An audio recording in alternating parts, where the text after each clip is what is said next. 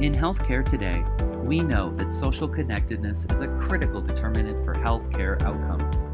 However, it isn't easy for helping professionals to integrate that knowledge into their patient care plans. At least, it wasn't easy until now. Introducing PARTNERme, a new tool for measuring and integrating social connectedness into patient care. Here's how it works. First, the tool asks patients about their pressing concerns away from the clinic, like finances, transportation, or housing. In this example, the patient says they have problems with healthcare, work, finances, and social support and guidance.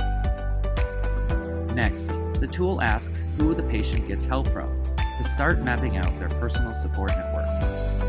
As they add additional support network members, the tool shows an updated list for them to confirm or edit if necessary.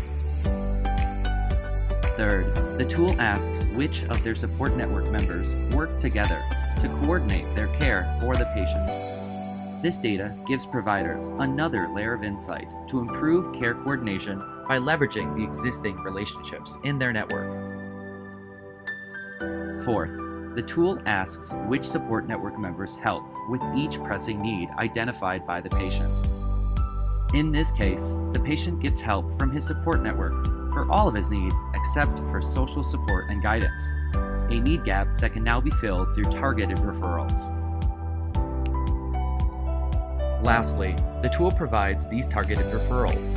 However, the provider also receives a full report on their patient's social connectedness.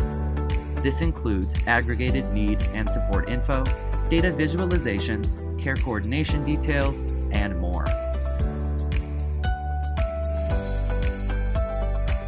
To learn more about PARTNERme, visit www.visiblenetworklabs.com. Thanks for watching.